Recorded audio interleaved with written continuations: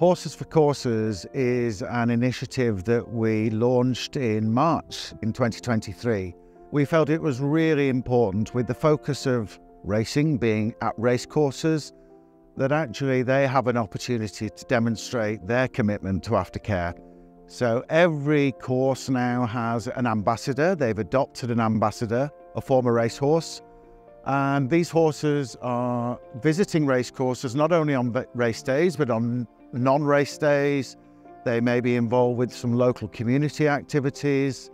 And the racecourses are also following these horses on social media. So the other events and the competitions that they're going to, really showcasing what these former racehorses are now doing. I think it's so important for people to see what racehorses do when their racing careers are over. They managed to have a new career, and to see what Definitely Red has done. He was so popular on the racecourse, and now he's this fantastic show horse. He and Andrew clearly have a real bond between them and are having so much fun. And it's just wonderful to see him looking so well and competing at such a high level, even though he's not a racehorse anymore. What's also been brilliant is Andrew, his rider and owner, is very active on social media, sharing loads of videos with us at the racecourse that we can then share with all of our racegoers and all the people who follow us. So they're keeping up with the story of his retraining and what he's doing these days. Hi, so I'm Kelly Harding, this is Duke of Navan, and we're the Horses for Courses ambassadors for Carlisle Racecourse.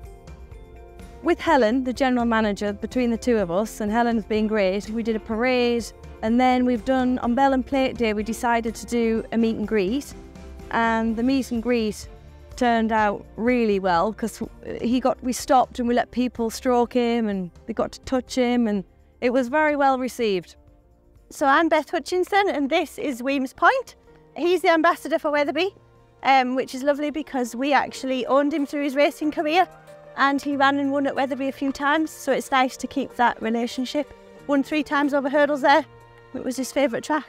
I think the benefits of having an RoR ambassador are all positive. It shows everybody that the horses that we watch on the tracks day in, day out have great opportunities to go on and do great things in second careers, be it dressage, eventing, showing, or happy hacking. Wetherby's kind of local to us, so it's nice to be able to promote the track and what the horse is doing after racing.